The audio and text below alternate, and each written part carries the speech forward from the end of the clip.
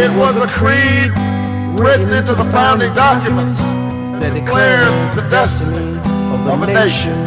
Yes, we can. It was whispered by slaves and abolitionists as they blazed the trail toward freedom.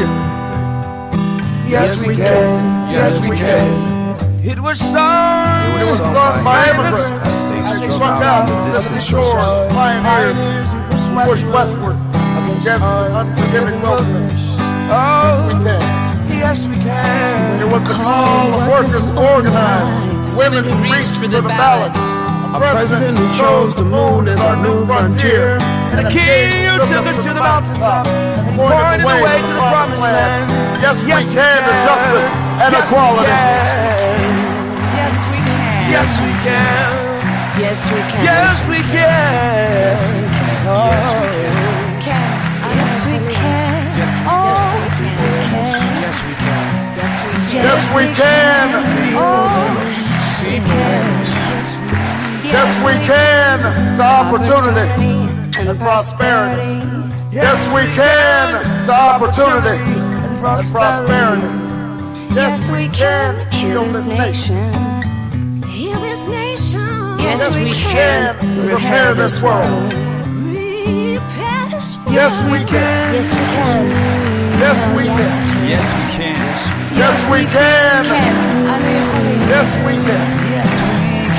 Yes, we can. Yes, we can. Yes, we can. Yes, we can. Yes, we can.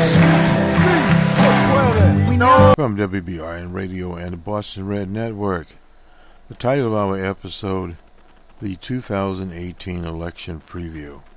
We've been working on this for a number of days now, actually since Tuesday, Wednesday, and these various primaries around the country, from Missouri, the Show Me State, to Michigan, and the projection there, the Bernie Sanders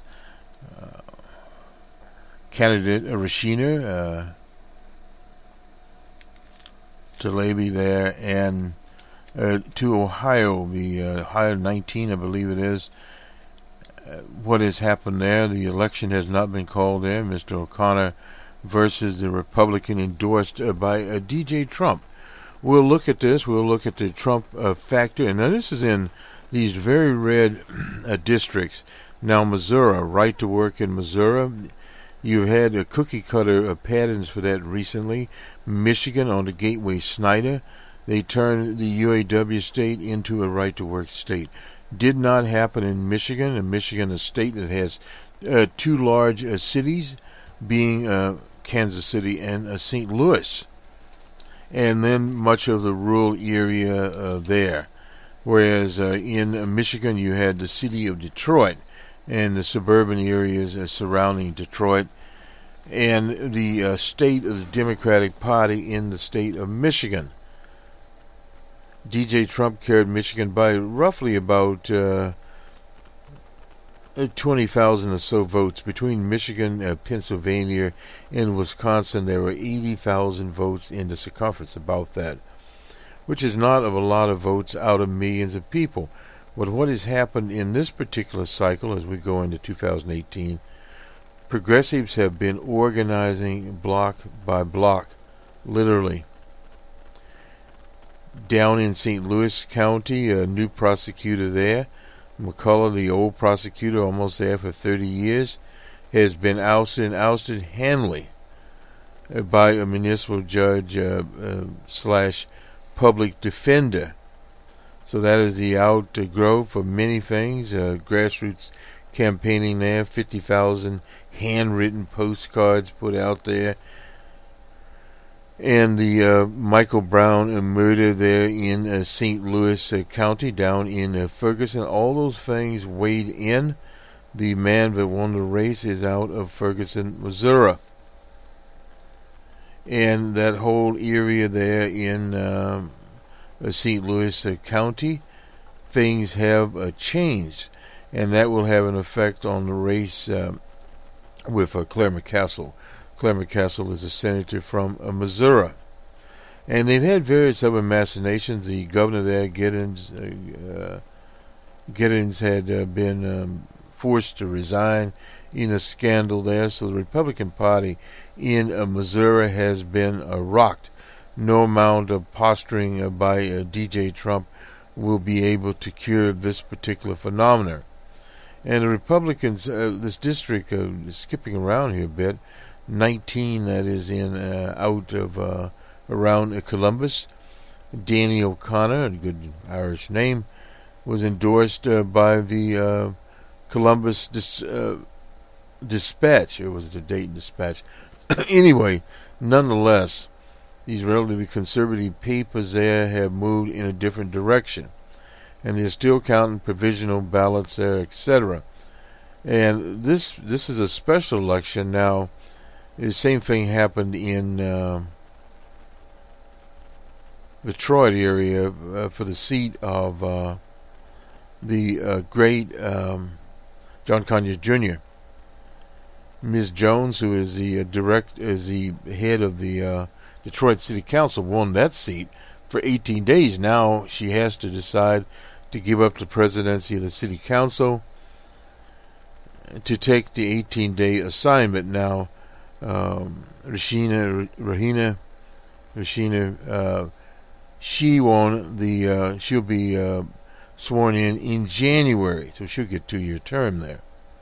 And the vote was all split up. We'll talk a little bit about that, the machinations there, and a little about Ben Jealous, the campaign in Maryland for governor. The governor there, Hogan, in desperation, was calling Jealous a socialist. Well, the problem is Ben Jealous is venture capitalist, former head of the NAACP. And when you get into being a venture capitalist, by definition, you're not a socialist, but we have to work with what we work with these days. Ben Jealous being progressive, otherwise, to fix the healthcare system in Maryland, develop more jobs in Maryland. And also we'll talk just briefly here about the state of emergency in Virginia. Ralph Northam, he's the governor of Virginia, has called a state of emergency. The anniversary is coming up this weekend of the killing of Heather Heyer, and we always honor her death by these murderers in the city of Charlottesville, Virginia, and also the city of Charlottesville. So they've already called the emergency situation. That way they can bring in more law enforcement types, 1,000 or so of those. They've closed streets, etc. This is not a smart move by the alt-right coalition to commemorate that. The same thing is happening in Washington. Grassroots organizations are taking to the streets to counter protests. The same thing happened out in Portland, Oregon. A different situation. There was an article by George Will talking about the racist nature of Oregon. There's no doubt about that. So these groups, the Patriots, whatever they call themselves, are homegrown in Oregon. Out of the hills and mountains of Oregon come these people. There is a nativist movement in Oregon and around Portland. These attacks, this is what we call working around the edges. They've come to the attention now of a national audience. And that can be brought to DJ Trump and his administration, where they have actually boosted people's awareness and people's fight back, the resistance. The resistance itself, you get Dan Ravi in there, Rap Native, various of the old-timers have come into this resistance. Professor Rush out of Berkeley, and many, many others that have set up sites, done videos, and videos on internet radio, podcasts, all these things going on. And at the same time, the demise of the ultra-right criminal Jones, Alex Jones, some of his things have been taken down. Now this is a prelude to what is going on out here. The reason these social media organizations have been hesitant, they've all had these rules in place, hesitant to do this, is because of the profit making a part of it. but now it has come down, and you're starting to see this is what happened to the Daily Stormer when they lost their hosting and they lost their place. You don't hear the Daily Stormer anymore. They were on a Russian site, and you don't hear these. But this whole infrastructure, you have to look at why was it necessary in the first place. Well, this infrastructure, they were able to use it to persuade elements of the Trump coalition to support DJ Trump. The border is one big situation there. Build a wall at the cost of, $25 billion, a lot of money involved there. But the numbers of people interdicted at the border, that's a very large border. We're talking about way over 1,000 miles, stretches from Texas to Baja California and Arizona in between. So you're talking about the large border, and you have basically two elements. People that are coming for political asylum, a smaller number. People are coming for economic advantage. Now, the people that are coming, they've had raids, incidentally, in the Midwest, in Nebraska and Minnesota, where they've collected up roughly about 150 people, but involved a little different situation, a conspiracy by some of these criminal gangs to have people cash their checks. They took out withholding, etc., and it was not passed on to the federal government. A little different twist there. But ultimately, these people that were picked up from these various small businesses, who will replace them? It's the viability of many of these small businesses. And that is an answer. And also the interdiction at the border. Who will replace these people? People have not thought about that. So in other words, those are so-called employment opportunities that will not be taken up by many of the locals that either don't want the job, can't do the job, or the job is not available to them. So it's a little bit more than what one would think. It's sort of like the tariffs that are out there on steel, aluminum, etc., what you want to call it, the 25%er. The big steel companies, U.S. Steel, etc., have objected to objections from the smaller roll steel types that would like to be excluded from this tariff. And they have succeeded and the small ones have not. So those people eventually are laying people off. So you create 1,000 jobs, 2,000 jobs at U.S. Steel, and then you lose 5,000 jobs over a period of months from these small time operations, which generally speaking hurt these smaller rural communities. So you have that dynamic coming up here when you start talking about the jobs, and it starts to filter in. For example, in the information technology sector, IBM and some others are literally increasing the charge that they charge data centers, etc., for various components in anticipation of this situation. So what happens is that cost will be passed on. Not only will the data centers have to up their charges, the cloud, so to speak, you have other people that will be caught by this, small operations that build custom servers, etc., people that buy any type of components, including the Raspberry Pi, will be paying more. And this is the reality of what is going on. Let me go to a little bit of a roundup here. This is from the Uplift at the New York Times. The Michigan race, it has it. I believe it also has Missouri and Ohio. We'll just hear a little bit of this, and then we'll be back to our part. Hold on. It's a 10-minute break from WBRN, an internet radio organization. Here we go. From the Rashida! Rashida! Rashida! Rashida! Rashida! Rashida! Rashida! I will uplift you in so many ways, not only through service, but fighting back against every single oppressive, racist structure that needs to be dismantled because you deserve better.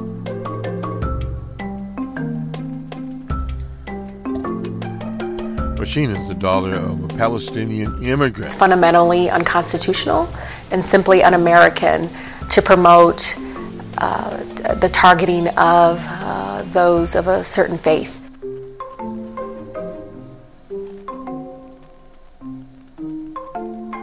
The most patriotic thing you could ever do is disrupt somebody that doesn't believe in our Constitution, that doesn't believe that women shouldn't be sexually harassed in the workplace.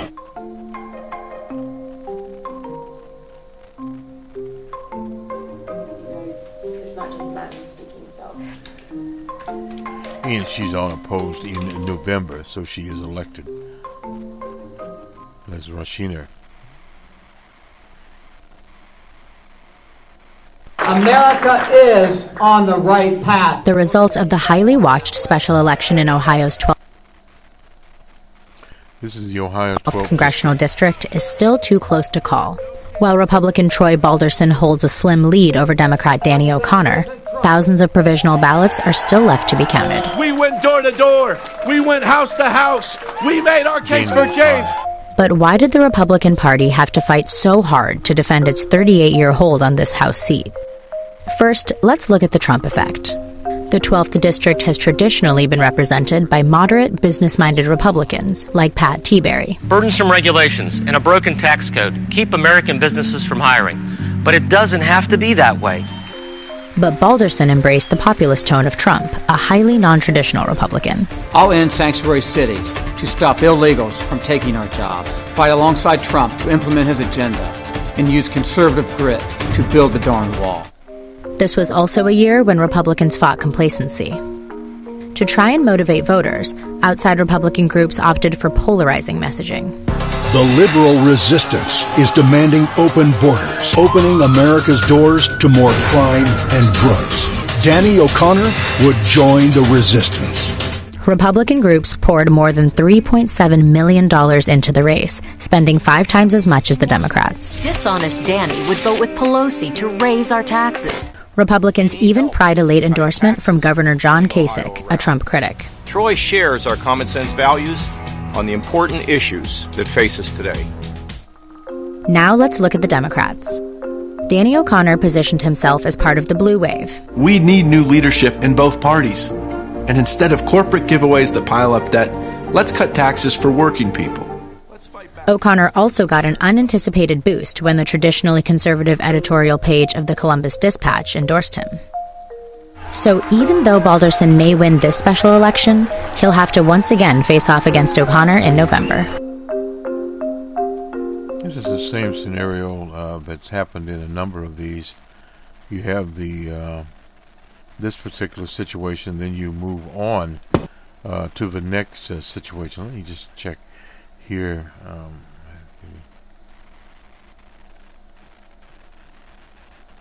Okay, we won't worry about Alex Jones. We'll leave Mr. Jones behind. But on to Missouri, a little wrap up here on the election in St. Louis County of the prosecutor there. And hopefully we can get this piece up here. This prosecutor had been in place for almost 40 years, 38 years, elected in 1990. It's a long time ago. And he was handily defeated there by this gentleman. And let me just get this piece up here. At SSM Health Cardinal Glennon Children's Hospital, our patients and families often talk about the Glennon factor. What Glennon gives to our patients. Glennon gives hope for a new day, healing in time of illness. Oh, sorry about that. Let me skip ahead here. Here we go. Political Fix. Welcome to Political Fix. I'm Christopher Ave, the national and political editor at the St. Louis Post-Dispatch. I'm joined today by Joel Currier, a court reporter here at the Post, and we are talking about the biggest upset on Tuesday night's ballots, at least in the St. Louis region, and that is for St. Louis County Prosecutor. So, Joel, tell us what happened on election night. Well, this was a Democratic primary between challenger Wesley Bell and longtime incumbent Robert McCulloch. He's been the St. Louis County Prosecutor since 1990, essentially, when he won the Democratic primary back then. He's really never had much opposition in all those years until yesterday, until these last few months. It's the first time he's really had a challenger since Ferguson in the uprising over the shooting of Michael Brown. And Wesley Bell really won handily against Robert McCulloch. It took a lot of people by surprise. Even some people in McCulloch's office have said they're just stunned that this happened. So, there's a thought that Wesley Bell's success kind of comes on the coattails of Ferguson, but he says it's much broader than that. He says his campaign was grassroots. He's had a lot of volunteers working for him, sending out, he said, 51,000 handwritten postcards, which obviously takes a lot of work and people who are engaged. Yeah, it's a little harder than the robocalls or the robo-text messages that voters are getting recently. Now, what about McCulloch? Do you get the sense that he took this election seriously, that he threw himself into it 100%? Well, I've talked to some political scholars today about that, and there is a sense that maybe he didn't take Wesley's campaign too seriously, that he was comfortable having been in the same seat for, almost 3 decades. And that given Wesley Bell's relative inexperience as a county prosecutor, he just didn't think he was a competitive rival. Right. Now, you cover courts. You know all about prosecutors and the prosecution of cases.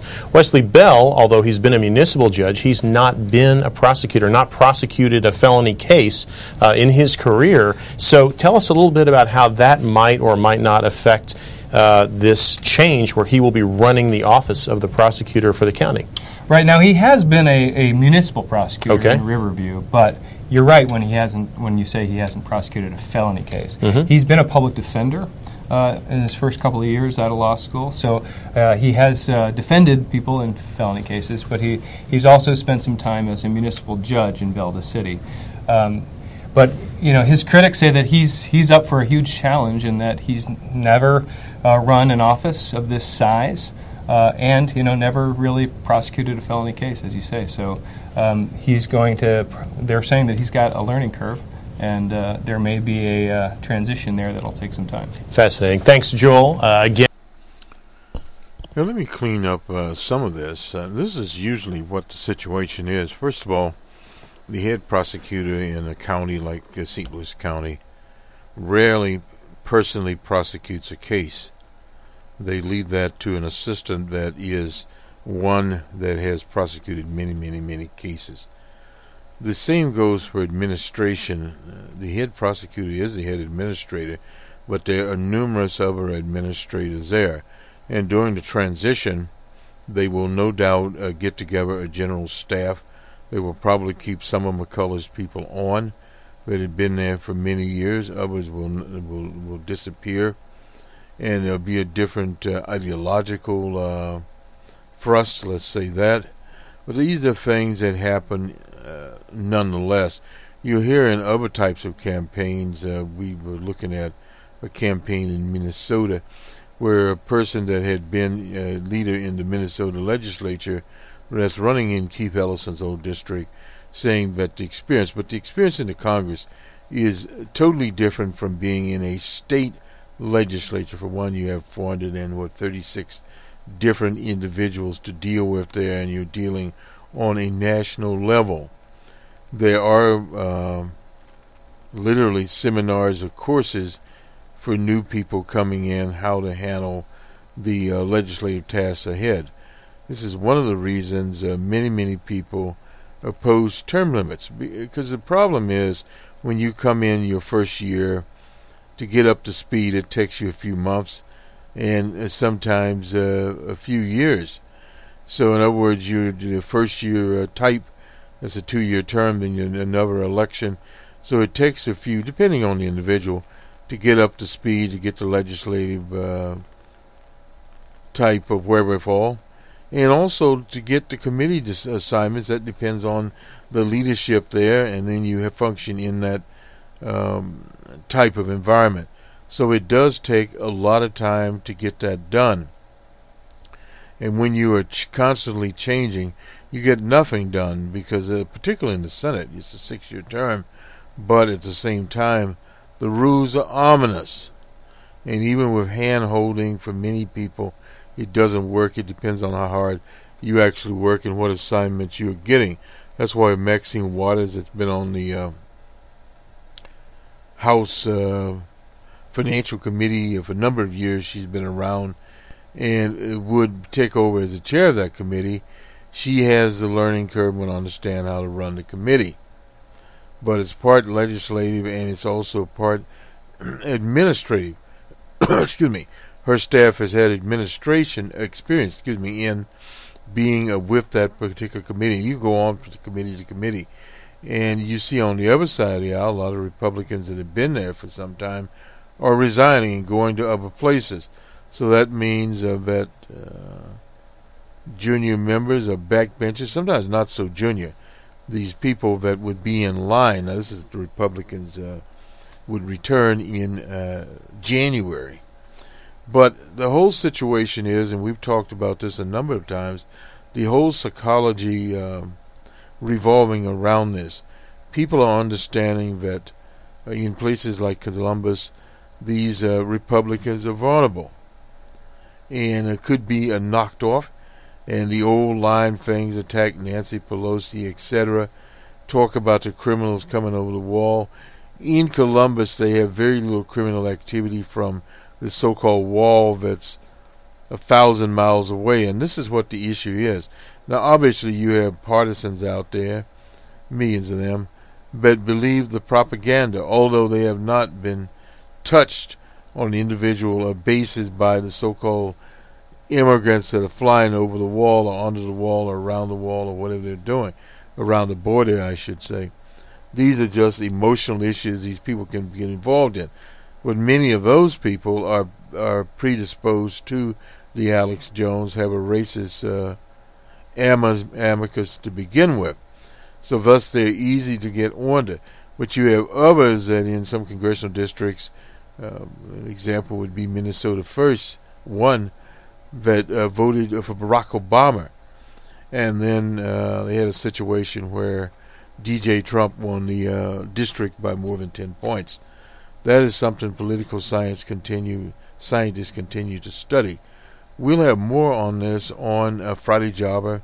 That's our magazine program, and the week that was the Boston Red, a part of the Boston Red Network.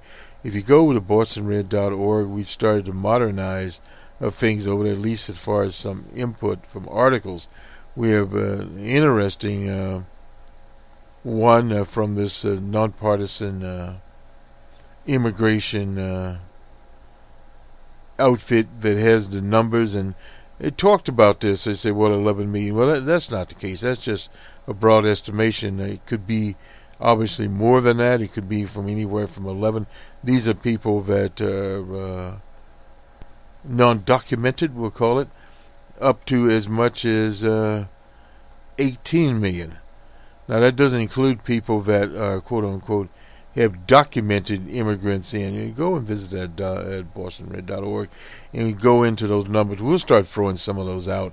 And they are updated using standard census surveys that we sort of know what's going on. And we're looking at some of the border intakes here. They're basically about the same as you've been here. 1,900 families entered the country legally. That's in July this month. So it's about the same as under the Obama administration, or less. So in other words, when you start looking at the actual numbers here, the numbers have not changed very much as far as what is going on at the actual border itself. Illegal crossings plummeted.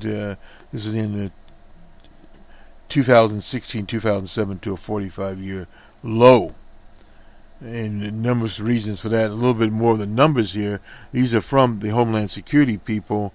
What the agents took, they released this on Wednesday. They took 39,953 immigrants into custody during July. That's down from 42,838 in June. These figures were much lower than the arrests in March, April, and May. A spike, that was when Trump came into office on his zero tolerance program. But you have those arrests; they haven't been processed through the system. Now, some Senate bills been voted down. There were 4 of them, including one backed by DJ Trump. Now, under the DECA program, there's roughly 700,000 people in it, and in the sanctuary city, there are a lot of jurisdictions, including Los Angeles, Detroit, basically many more, out in Frisco, Oakland, etc. But the police departments do not pick up undocumented people unless there's a criminal matter there, and that in itself is a different situation going on there. So we have this Ms. Jones, we already covered that. We'll pause for a second for, quote-unquote, the proverbial station break. We're back with Major League Baseball scores. This is from Wednesday, the 8th of August. We have the Reds in New York, Mets 8-5 in that contest. The Mariners were in Texas at a range of 11-7. The Pirates were in the Rocky Mountains. Pirates 4-3 over the Rockies. Rockies have been winning a lot of games lately. The Phillies and D-backs in the desert. The Dodgers have left the desert. Anyway, the D-backs shut out the Phillies 6-0 there. The D-backs had 13 hits, no errors, and the Phillies 4 hits and 1 error. The Tigers were in Los Angeles again, a game we tuned into, and they were shut out by the Angels of Anaheim. Atlanta was in Washington. 8-3 was the final score over the Nationals. Atlanta pulling it off or out or whatever. The Orioles and Rays in Florida. Orioles 5-4. They've started to win a few. And in Toronto, the Red Sox at 10-5 was the score. The Red Sox had 10 hits, 1 error, and the Blue Jays 9 hits and no errors. The Twins were in Cleveland. Cleveland 5-2 over the Twins. The depleted Twins. They've sold everyone off. It's worth selling off more or less. They still have a few to sell. The Cardinals were in Florida, 7-1. The score there. The Cardinals over the Marlins. Excuse me. The Yankees were on the south side of Chicago. Yankees 7-1 over the White Sox. The Padres were in Milwaukee. Brewers 8-4. The Cubs were in Kansas City and were shut out by the Royals. 9-0. Not pretty. The Dodgers, a game we tuned into, were in Oakland, in which they would have stayed in Southern California. Nonetheless, the A's are playing a better 3-2 score. That was a nice game, a good game, I should say. The Dodgers had 7 hits and 1 error, and the Oakland Athletics had 8 hits and no errors. And at one time, they used to be the Kansas City Athletics. Charlie Finley moved them to Oakland, I believe, in '68, and never looked back. Mr. Familiar was the winner of that particular game there. And the save was by Mr. Cheneman. Anyway, that is baseball. We'll see you on Friday Jobber on many of these networks. The iHeart Network, they have their app. There are over 800 stations there. Stitcher, a very good app for us. Also a new one, Spotify. They have an app. You can go there and find us. You can find us on any of the others. We're still on YouTube, the audio version. We need to improve that. August is a big transitional month for us, and we're already behind.